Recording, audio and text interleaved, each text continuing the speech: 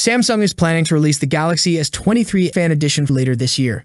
We learned that the company wants to bring the next Fan Edition phone to the market in Q4, and that the Galaxy S23 FE will be powered by an Exynos chipset in all markets, surprisingly enough. To be more specific, we're hearing that the Galaxy S23 FE will be powered by the Exynos 2200 SoC.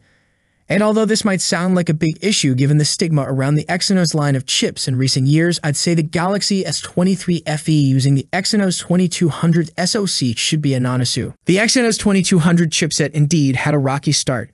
In case you don't know, Samsung first used this SoC for the Galaxy S22 flagship series in some markets. It wasn't the most optimized chip at launch, and to play devil's advocate, it was Samsung's first ever SoC to feature the brand new X-Clips GPU developed by AMD. Thankfully, things are looking much better now, 1 year after the Exynos 2200's release.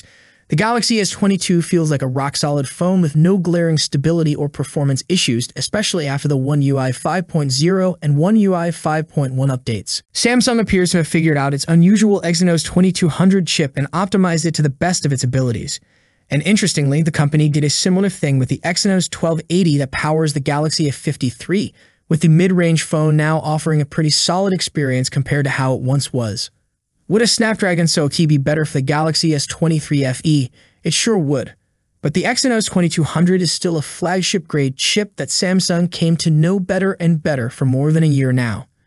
Unless Samsung royally screws up the Galaxy S23 FE for some reason, the phone shouldn't have the same rocky start as the original Exynos 2200's SoC bearer, the Galaxy S22. And to dispel something of a myth, nothing about the Fan Edition lineup says it must use a Qualcomm's SoC, and past Fan Edition phones were indeed split between Exynos and Snapdragon markets for the most part.